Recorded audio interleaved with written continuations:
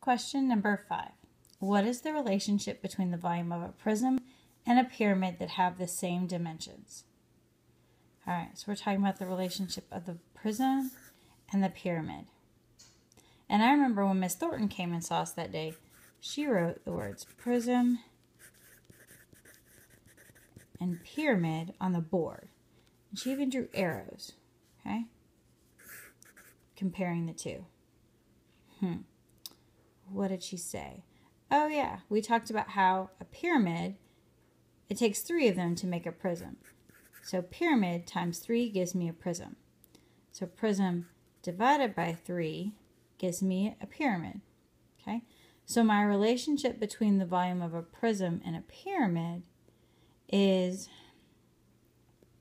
well, there's 2 ways to think about it, right? I can write that 3 pyramids is equal to 1 prism. Okay? Or if I wanted to think about it as 1 pyramid,